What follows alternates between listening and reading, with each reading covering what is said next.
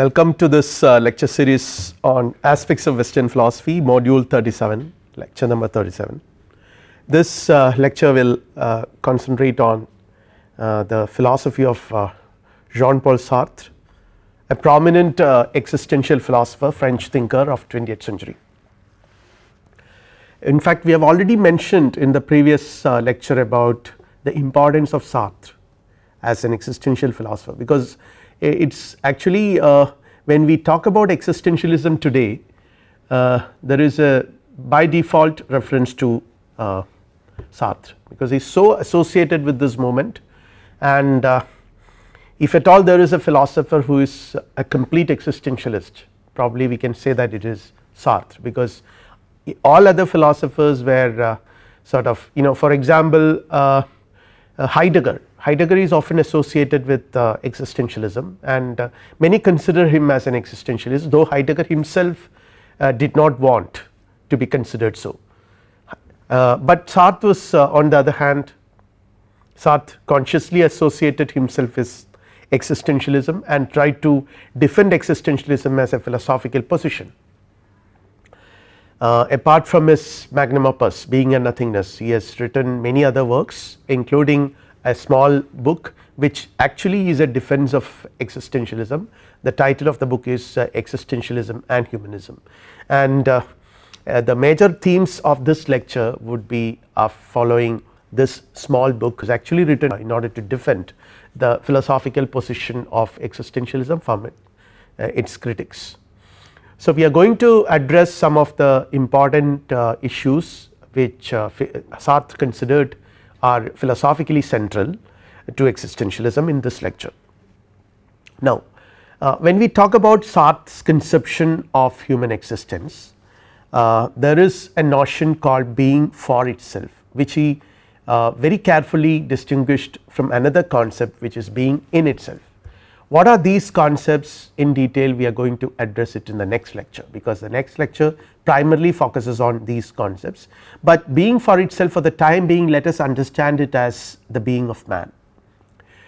It is something which is very similar to what Heidegger considered as Dasein, the being in the world, while Heidegger was emphasizing on the situatedness by saying that the Dasein, the being of man, finds itself in a world which is ontologically related to its being. Sartre is rather trying to analyze the structure of this being of man, and he asserts the importance of one aspect, the aspect of freedom, comparing the being of man from the being of other entities, which he calls being in itself.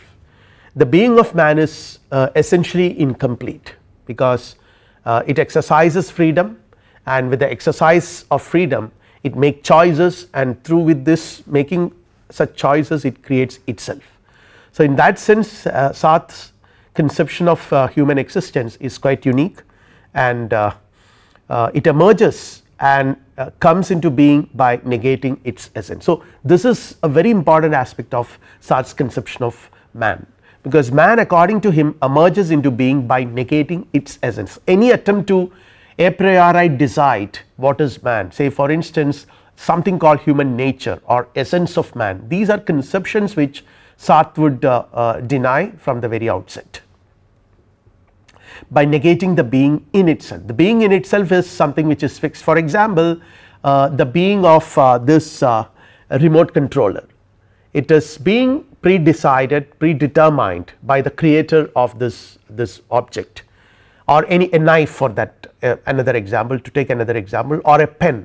I mean, the uses of these things are pre-decided, predetermined, but in the case of man, whatever way in which you try to define man, in the case of man, man's activities in this world, after he or she comes into existence, what he or she does by exercising this freedom of choice, this is what is going to matter, and that would decide what man actually is. So, the essence is decided by existence. So, this is what we have already seen in the previous lecture when we discussed this notion called existence precedes essence, which is actually coined by Sartre.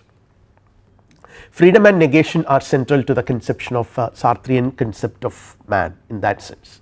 So, now the statement existence comes before essence was made by Sartre in his that book which I referred to, Existentialism and Humanism, where he categorically states that in the case of man, the being of man is so different, remarkably different from the being of other entities which are fixed in advance. What both the Christian existentialist and the existential atheist have in common is this fundamental doctrine that existence precedes essence. This is again an observation made by Sartre, because it is Sartre who when he writes this book, he made a distinction between existential philosophers who are theists, for whom God is an important philosophical concern, and people like him who are existential atheists, who very consciously and deliberately deny the existence of God. So, in one sense, as we have seen in the previous lecture, that there is a kind of diversity in the conception of human existence or various other things which these thinkers who are labeled as existentialists deal with, but at the same time there is something which is common, whether they are theist or atheist. There is one aspect that is common according to Sartre, and that point is that essence, or rather existence, comes before essence. And when in developing his philosophical position, Sartre was visibly influenced by many thinkers, particularly notably by Kierkegaard, Nietzsche, Husserl and Heidegger. He himself acknowledges the importance of these thinkers in shaping his ideas. So, let us see one by one. Let us see Kierkegaard. Kierkegaard is again something which we have already examined in the previous lecture, a thinker who has given a lot of importance to man's relationship with God. The third aspect, the third stage of life according to Kierkegaard, the first two are aesthetic stage and ethical stage, but the third stage is a religious stage which where man stands in direct relationship with God, and that subjective experience of his faith in God is very important according to Kierkegaard. But ironically, Sartre is one philosopher who has opposed any conception, or rather he is a theist, he is an atheist to the core, an atheistic thinker, but still he says that this notion, Kierkegaard's notion, truth as subjectivity, has influenced him, and also according to Sartre influenced and inspired all existential philosophers to conceive their thinking in a particular direction when Kierkegaard said that truth is subjectivity. Kierkegaard protested the omission of man in the total unfathomable inwardness of his being from the whole history of the development of ideas. This is Sartre's own words, like where he has this protest against the omission, complete omission of man from the whole history of the development of ideas, as we have seen again in the previous lecture, that the theory of ideas, the philosopher, the traditional philosophy has always been either a theory of ideas or a theory of the world. There is no man figuring in, but Kierkegaard comes with this problem and says that truth is subjective. Stress on the individual man here and now, concrete individual man in his passion and anxiety, and emphasis on personal experiences, like as we saw yesterday in the previous lecture, the three stages from one to next, the passage from one stage to the next stage is actually not a rational, not based on any rational universal strategy or plan, but it is a personal choice which each individual has to make his own choice in his life, taking into account of several factors that influence and shape his life. So, during the intellectual disorder, this is an observation which Sartre makes about the influence of Kierkegaard. He says, during the intellectual disorder between the two great wars, his influence in Germany was associated with certain currents of post Nietzschean thought. So, interestingly, Nietzsche is on the other side, on the other extreme, who has categorically asserted the death of God, and but somehow in he says that during the intellectual disorder between the two great wars, somehow the Kierkegaard's conceptions about or is associating the concept of truth with subjectivity, and the post Nietzschean philosophy, they got sort of associated with each other. Now let us see what is Sartre's take on Nietzsche. Sartre says that Nietzsche was an existentialist in his almost romantic emphasis upon the passion, anxiety and decision of individual man, and had a sense of the tragic predicament of humanity in modern civilization. So though it is very it is ironical in one sense to consider Nietzsche as an existential philosopher, but Sartre considers him as an existentialist philosopher, and with this as I said romantic passion, emphasis upon the passion, anxiety and decision of individual man, and has a sense of the tragic predicament of humanity in modern civilization. So in all his his conceptions of freedom, his idea of death of God, then again the distinctions he makes between master morality and slave morality, and ideas about creating one's own self, the emphasis on conceptions like will to power, all these are concepts which Sartre was attracted towards.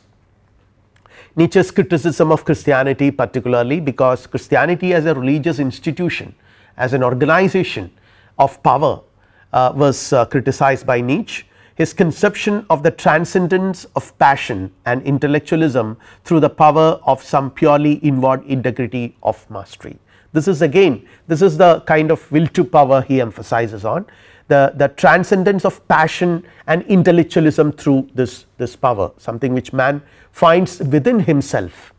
According to Nietzsche, the will to power is a fundamental drive which man has to discover within himself and exercise it, and values are estimated based on purely subjective criteria. There is no objective universal measure to decide that a particular set of values are important. When we have discussed Nietzsche's contributions in one of our previous lectures, we have identified the kind of evolution which Nietzsche suggests from camel to lion and from lion to the child, where at the stage of the lion there is a violent no, I mean a kind of rejection of all morality, and once all morality is rejected, it creates a huge vacuum which needs to be filled in, and this is filled in not by a rational conception of morality, but by subjective criteria. Now it is very interesting to see how these two thinkers come together. The two thinkers are pole apart, Sartre himself says, of course, but that means that the world of ideas which their relative positions define is recognizably the same world. And Nietzsche's criticism of Christianity with regard to its negative bearing upon man's complete individuation has points of relation to Kierkegaard's sublime anti-clericalism. So both of them in one sense opposed the established church, or the kind of dictum which was projected by the established church as the essence of religion. For Nietzsche it was a complete rejection of Christianity as a religion, as a moral philosophy, but for Kierkegaard it is a kind of sublime anti-clericalism. And Nietzsche's Superman and Kierkegaard's Knight of Faith are both conceptions of the transcendence of passion I repeat, and intellectualism through the power of some purely inward integrity, which we have already seen in the case of Nietzsche when Sartre makes such an observation in his Existentialism and Humanism. Now another very remarkable influence on Sartre's philosophy is Husserl, the phenomenologist, whose conception of phenomenology we have already seen as part of one of our lectures in this lecture series. So here again like all phenomenologists, for all phenomenologists the central philosophical concern is consciousness. Its phenomenology is actually basically a study of consciousness, and Sartre also takes up consciousness as a very important component in his philosophical theory. So but again the interesting aspect about phenomenology is that all phenomenologists write from Husserl approach consciousness from a very different angle, not from the traditional philosophical perspectives, but in a very different way. And this is naturally influenced many thinkers. Actually Husserl's approach to human consciousness, conceiving consciousness as fundamentally intentional in nature. I mean, when you consider consciousness as intentional, it means that consciousness is always consciousness of or about something. So there is a kind of outwardness, it points to something else outside itself. So in that sense understanding consciousness in a different light is very important. Consciousness is first and foremost a consciousness of something. So this is a fundamental Husserlian idea, and again consciousness is a being such that in its being is in question insofar as that this being implies a being other than itself, because this is a very interesting aspect. When consciousness is a being such that in its being is in question. Okay, this is an observation made by Sartre, insofar as this being implies a being other than itself, because since consciousness is always consciousness of something else, it implies always what, a being other than itself, it always points to something else. And again consciousness is about something, this aboutness points to an existence other than its own and to its own existence as a question. So this is what is a very interesting aspect, an interesting dimension of consciousness, which probably one who studies Husserl would get enlightened upon. Now Sartre was not ready to accept Husserlian position in toto. Sartre was very careful when he assessed Husserl. He was opposing the kind of transcendentalism or the notion of transcendental ego which Husserl was trying to advocate, or rather that was so central to Husserlian phenomenology, which Sartre opposed. Sartre accepts Husserl's intentionality principle, but demystified consciousness by rejecting transcendentalism.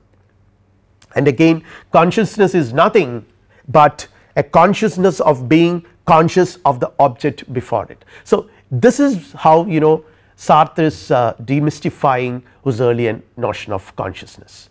He is actually trying to argue that this point is very important. Consciousness is nothing but a consciousness of being conscious of the object before it.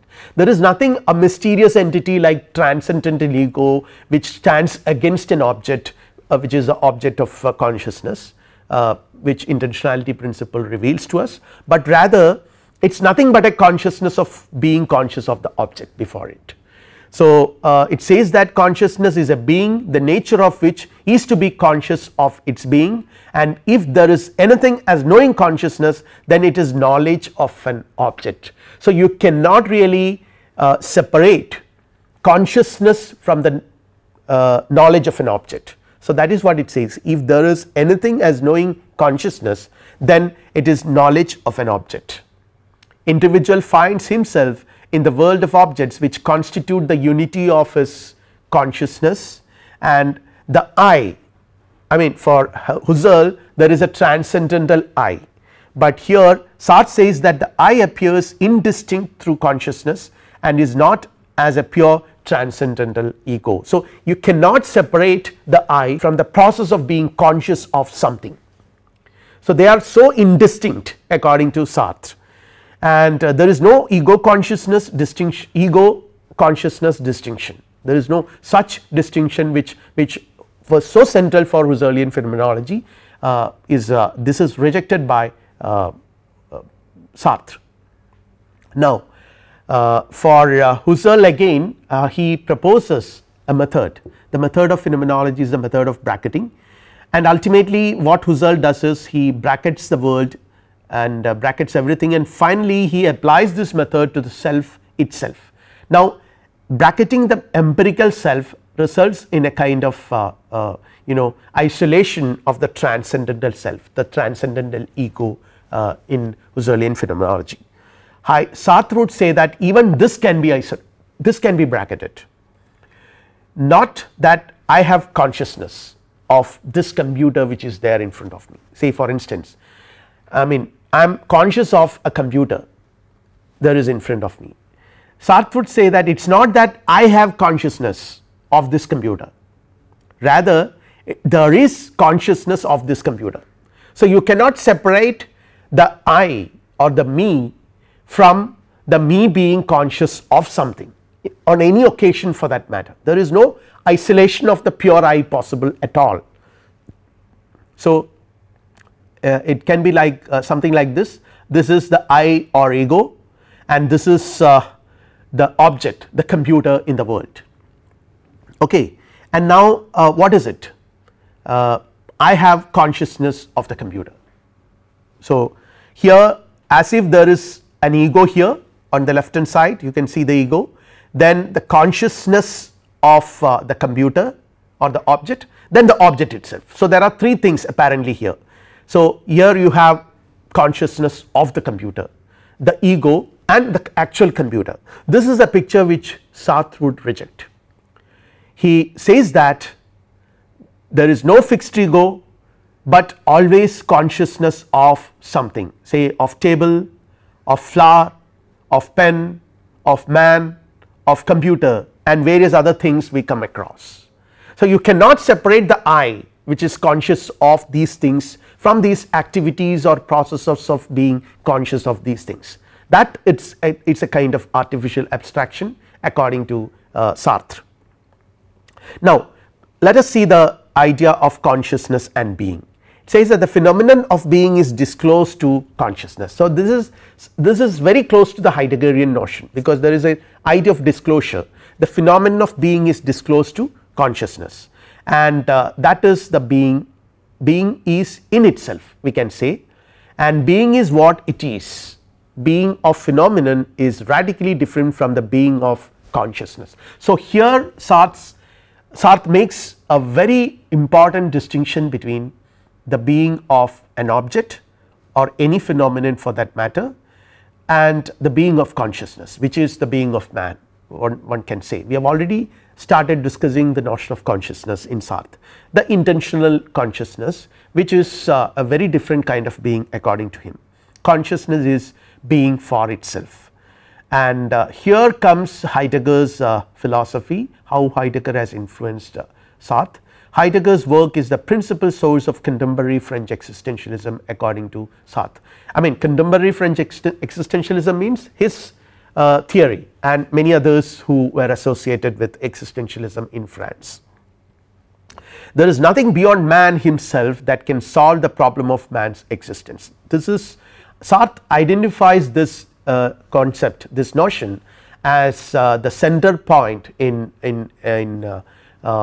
Heidegger's philosophy, that there is nothing beyond man himself that can solve the problem of man's existence. The concept of being in the world and Dasein's authentic existence are so central to Heidegger's philosophy. We have already examined this in the previous two lectures, that how the being in the world and you know, the existence of Dasein, existence of being in the world, the kind of possibilities Dasein, the man can either have an authentic existence or an inauthentic existence. So, these possibilities are extremely important for Sartre to understand, to conceptualize his theory about human existence. Dasein is being's destiny. This is again a very interesting Heideggerian idea. Truth and knowledge are possible because of Dasein, and Sartre was influenced by the account of human existence as both free and situated, as Heidegger conceives it. Man is both situated and also at the same time free. See, there is an account of facticity which Sartre himself provides when he discusses human existence or human consciousness separately. What he says is that man's existence is situated, no doubt about it. There is a world in which man finds himself, but at the same time, unlike other entities which are not just, which are neither situated nor free. In the case of man, man is free, because human essence is not predetermined like the essence of other objects, like a pen or a knife. So, here here he introduces this concept of existence precedes essence, the assertion of particularity, individuality, concreteness and contingency. So, when you say existence of man precedes everything, you are emphasizing on these aspects, the particular man, because existence of each man is bound to be different. Essence you can talk about, if at all there is an essence like the Platonic essence or any essence. I mean, notion of essence is always ahistorical, it is not particular, it is always universal, and it has nothing to do with the individual, rather the individual himself is only a copy of this essence. That is the way essences are conceived in philosophy. But when you talk about existence, it is inevitably bound to be a kind of a particular entity, you are referring to a particular individual. So, particularity, individuality, concreteness and contingencies are emphasized, and then the rejection of the Platonic idea, the ideal human that determines what we are, the essence of man who predetermines our life in this world, that is completely rejected. And since there is nothing like a predetermined essence of man which would decide what man is, the isness, that assures a complete freedom. Since there is nothing like that which predetermines man's existence, man is free. Man first is, and then he makes his essence through his choices he makes in this world when he lives. And again, man is what he conceives and wills himself to be, and atheism is natural for such an existentialist like Sartre. So, I am just going to discuss Sartrean atheism, because that is so central to Sartre conception of existence, human destiny, and various other things associated or various other problems associated to the problem of human existence according to Sartre. So, he says, I repeat, man first is, and then he makes his essence through the choices he makes. I decide, for instance, I can decide what I want to do, whether I want to be a teacher or a writer or a musician. These things are to a very great extent decided by me. Of course, based on my abilities I have to decide things, but even see, suppose even I am so gifted an artist, a musician, that does not mean that I should necessarily take up the profession of a musician. I can still prefer to be something else. And again, you know, being a honest man, for instance, or being a crook, these are all my possibilities. I can be either a crook or a honest person. These are my conscious choices. So, when I decide to contribute a certain amount to the you know, what you call developmental activities in my country, or not to do that, I am making a choice, and this choice would ultimately make what sort of a man I am. So, I can be either a philanthropist or a miser. All kinds of possibilities are open to me. For Sartre, atheism is so natural in this sense. So, here there is this is what Sartre writes in his Existentialism and Humanism, which he considered was the first principle of existentialism. I quote, "Man is nothing else but that which he makes of himself."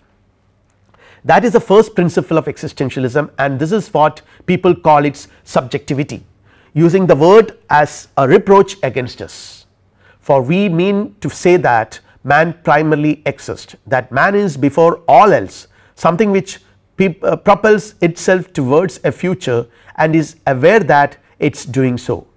Man is indeed a project which possesses a subjective life.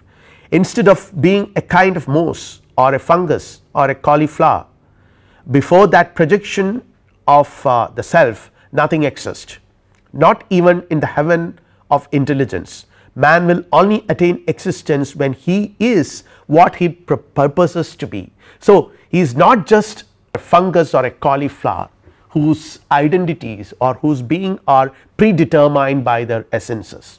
He is not just like a computer or a knife or any other objects in the world. He is nothing in the beginning. Before the projection of the self nothing exists. So, I mean, through my projects I project myself, I do certain things, I have certain plans to do, so, and I will be pursuing those plans and projects, and with that I create myself. Again, the human individual is a subject rather than an object, a person rather than a thing. man's being is being in the world. This is again Heidegger. Once he comes into being, he and others will start defining him. So, this is a very interactive process, a social process, a political process, and Sartre is well aware of it, the kind of political, social, cultural and other aspects involved in creating oneself. It is a process where, you know, when man comes into being and he and others will start defining him. So, the essence is created through his actions. Definitely, since he lives in a world, he lives in a world of other human beings, the impact of other human beings would definitely be there, and he is quite anxious about it. So, all those factors ultimately define what his actual being is. So, in one sense we can say that he defines himself, he creates himself. Not fixed and predefined essence in terms of which he understands him, and actually his existence is different from a pen or a computer that have fixed essences. Man makes himself through his choices and actions, he creates an essence for him. Again, essence is a product of a person's mode of existence, something which the way in which I exist decides my essence. The way in which I exist means the kind of person I want to be, which I have consciously adopted, or there is a possibility of consciously adopting it. And if I say that I have not consciously adopted it, or I have not consciously done certain things, according to Sartre, that is bad faith. That is something which you are running away from your responsibility, which is equivalent to exist inauthentically. So, man makes his essence, each man is different, there is no common essence. So, that is what, since existence precedes essence and existence of each human being is bound to be different, the situations, context and everything, the context of actions, the mode of thinking, everything is different. Since man makes his essence through his actions and choices, and the actions and choices of each individual are bound to be different from each other. So, there cannot be a common essence which all human beings would be jointly creating. Essence depends on its subjectivity, therefore, there is no fixed and ever changing, never changing essence which is universal. So, essence of the other things and of man are in that sense very different, because in the case of other objects the essences are defined a priori. Objects like a paper knife has been made by an artisan who had a conception of it, and the paper knife's essence, which is the sum of the formulae and the qualities which made its production and its definition possible, precedes its existence. This is all examples given by Sartre himself in this book. On the other hand, he says the conception of man in the mind of God is comparable to that of the paper knife in the mind of the artisan, if at all there is a God. So, once you conceive that there is a God who is a creator of man, then God can be compared to a kind of an artisan. A person who made the knife had an idea about the knife in his mind.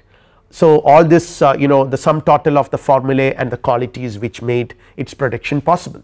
So, similarly God, if at all God exists, God also might have had a similar kind of idea about man and produced man accordingly. God makes man according to a procedure and a conception. Here human essence precedes man's existence.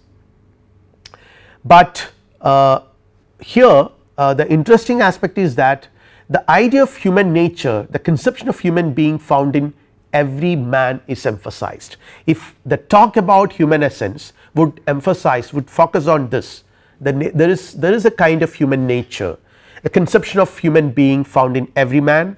Each man is a particular example of a universal conception.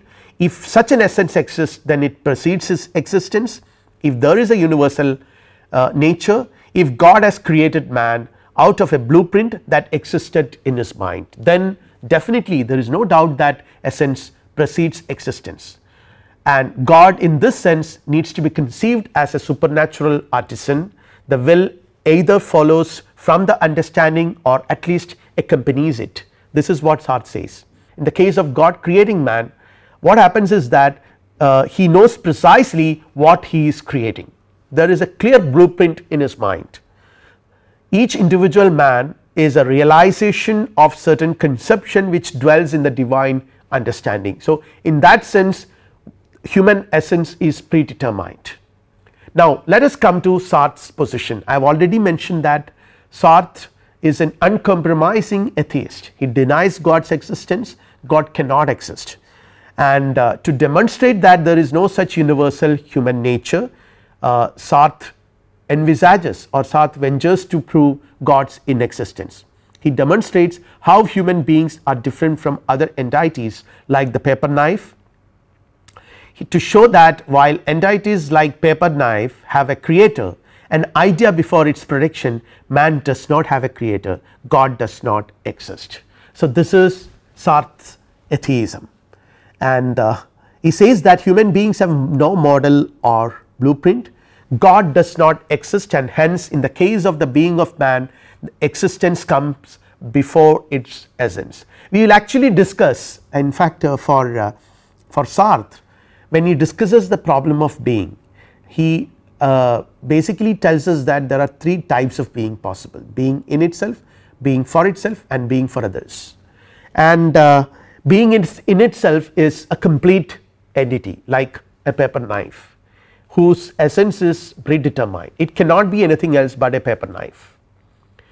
And being in for itself is the being of man. So the idea is that Sartre is trying to prove that God's existence, if God exists, then God is at the same time being in itself and being for itself.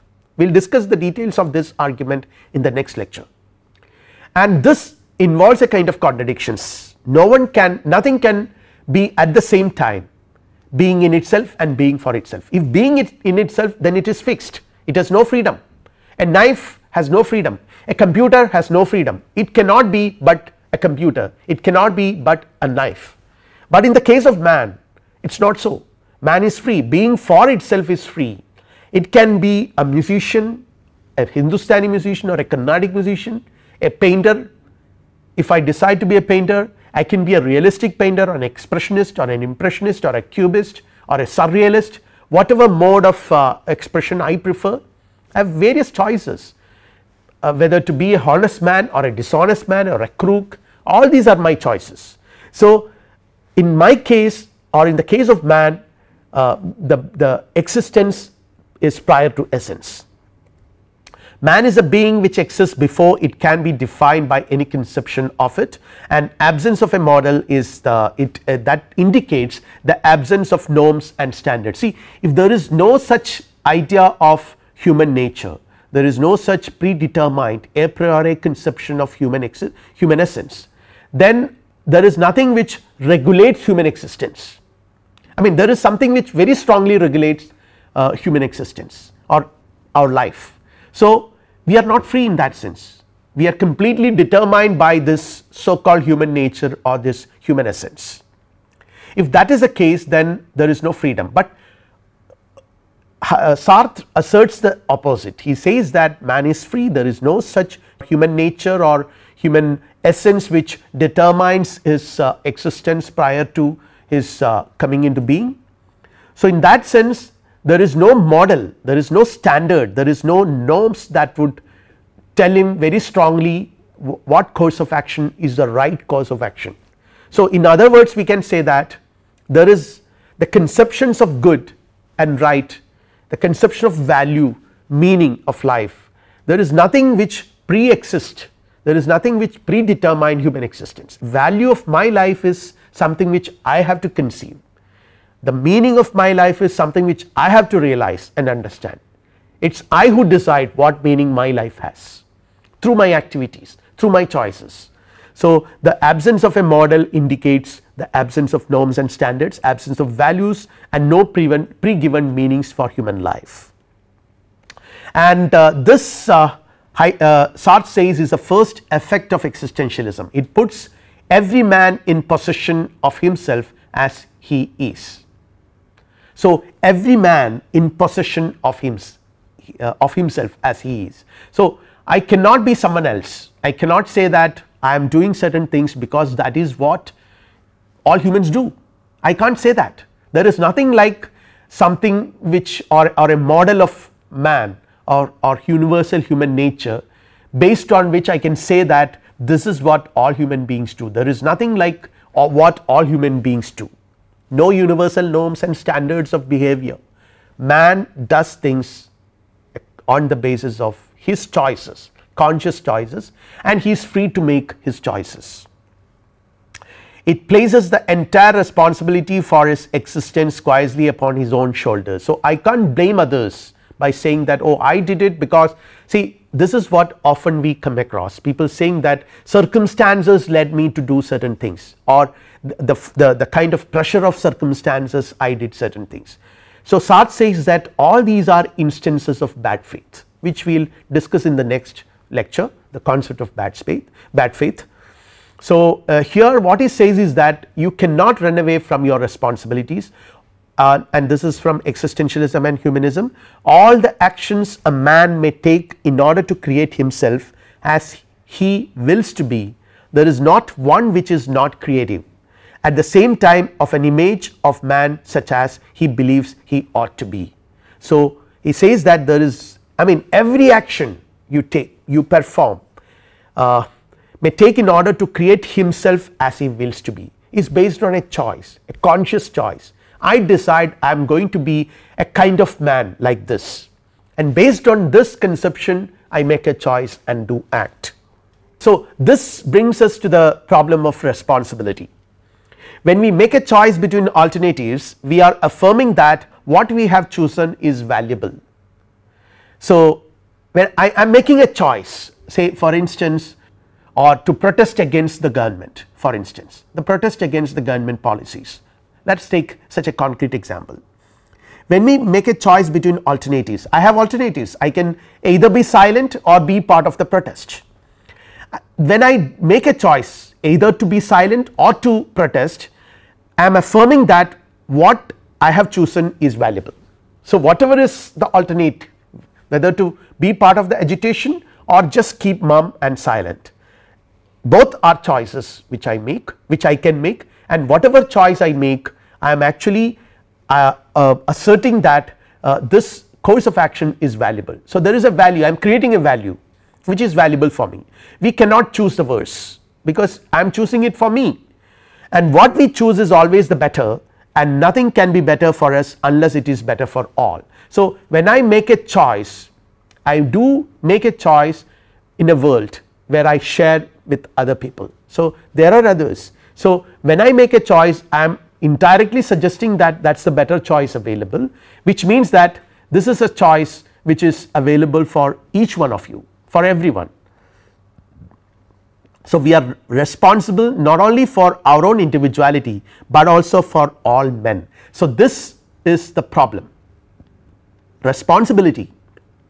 The problem of responsibility is that, see, Sartre takes this example of a general who orders shooting, and in that process it is his decision to attack, and in that process some soldiers die. So, in one sense we can say that it is his choice to attack and his decision to attack. His decision has led to the death of several number of soldiers. So, he is responsible for their death, but as an officer, as a military general, he has to take a decision, he has to make a choice. So, you cannot blame him, but then at the same time he knows that it is his conscious choice. He has alternatives, either not to attack or to attack. Whatever choices he makes, it is his personal choice in one sense we can say, but when he makes a choice it affects others. It ultimately resulted in the death of 10 soldiers for instance, then he is responsible for that. So, and when he makes a choice, he asserts that, or he affirms that that is the better choice for others as well. So, we are responsible not only for our own individuality, but also for all men, and this creates this awareness that our responsibility concerns mankind as a whole results in a kind of anguish, a kind of anxiety it creates in. And when I know that I have to act in such a manner that humanity regulates itself by what I do, this actually frightens me, that my decision, I mean I am presenting myself, when by making a choice I am presenting myself as a model in front of humanity, that humanity, all human beings can adopt this model.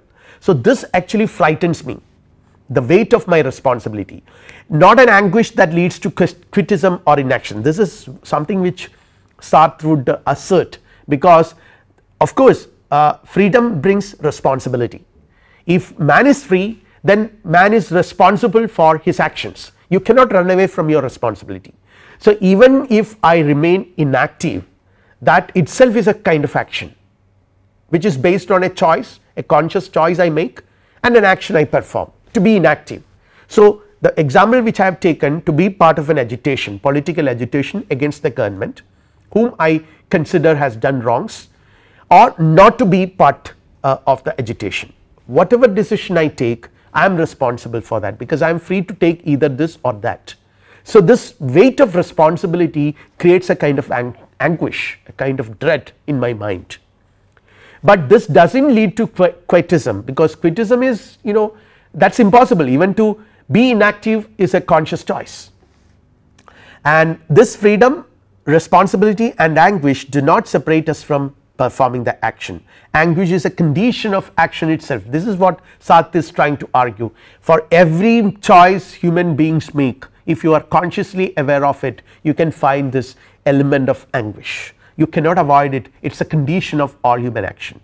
So here he talks about, in this connection he talks about abandonment, another very important concept in existentialism, again from existentialism and humanism. What Sartre says is, Dostoevsky says that if God did not exist, everything would be permitted, and that for existentialism is the starting point. So from this statement which Dostoevsky makes in his Brothers Karamazov, if God does not exist, everything is permitted, because there is no moral governance possible, then there is nothing which binds man to act in a particular way. It is the conception of God which the divine wisdom, the divine justice, the conception of divine justice upon which our conceptions of right, good conduct, goodness, all these things, our conceptions of value and meaning, everything is based upon such a notion of God. So once such a notion of God, such a concept of God does not exist, then anything is permitted. So this is the implication of Nietzsche's death of God. So which according to Sartre is a starting point of existentialism. With the disappearance of God, all possibility of finding values in an intelligible heaven too disappears. So there is no God's world, the world of God that exists. The previous lecture we have seen how Dostoevsky drives us to that kind of a situation, where in a conversation between Ivan and Alyosha. So with the disappearance of God, according to Sartre, all possibility of finding values in an intelligible heaven too disappears. There can no longer be any good a priori. There is no universal conceptions of goodness and rightness, since there is no infinite and perfect consciousness to think it. And in this connection, another very important concept is abandonment. As I already mentioned, it is nowhere written that, again Sartre says, it is nowhere written that the good exists, that one must be honest or must not lie, since we are now upon the plane where there are only men. So there is nothing, a universal humanity or God or supernatural realm of which predetermines human morality. The choices are ours, individuals are concrete, each individual is concrete, each individual's situation and context of life are different. So the decisions and choices they make are bound to be different from each other, and in this context Sartre says the famous statement, man is condemned to be free, because as I already mentioned, man is there is freedom, because man is not created by God. There is no blueprint, a priori blueprint that exists in the case of man, unlike other objects. So since there is freedom, there is responsibility. Choices are to be made by each individual, and there is no model available. The individual cannot really go and ask someone else and take a decision accordingly, then that would be that someone else's decision. Each individual has to negotiate with his or her life and take decisions accordingly. So in that context, what happens is that creates a kind of anguish in the mind, anxiety, uncertainty about future, the thinking that the very thought that the actions which I perform, the choices which I make have impacts, might be having certain impacts, and also when I make a choice I actually choose for the entire humanity. So, I am responsible for the entire humanity in that sense. All these things create a kind of anxiety, very uncomfortable anxiety, and Sartre says that in this context freedom becomes like this: man is condemned to be free. There is, but this is human situatedness. You cannot run away from this this situation where you find yourself as a free human being. We are completely free, condemned to be free. Since there is no God to give us essence, we must create our own essence. We are completely responsible for our actions and are responsible for everyone else's too. Because we are free to create our values and our world, we must exist in anguish, for loneliness and despair. Sartre would conclude that man is condemned to be free. There is no way you can escape from this situation, the existential situation in which man finds himself. Let us try to wind up this lecture. The next lecture we are going to discuss the concept of being, the three kinds of being: being in itself, for itself and for others. So, this lecture is actually an introduction to that. We have already seen some of the major concepts of existentialism in the previous lecture, and this lecture was basically trying to understand Sartre's conception of human existence. He distinguishes consciousness from other entities, being in itself and being for itself.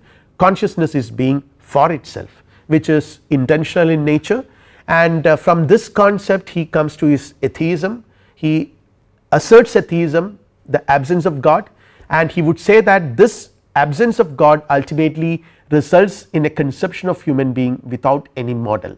So, man is absolutely free. Freedom makes man responsible, and responsibility creates anguish and anxiety, hence man is condemned to be free. So, the situatedness, the existential situation, the existential context in which man finds himself. So, or rather the very nature of human existence itself is bearing upon it this weight of responsibility. So, we will wind this lecture here. Thank you.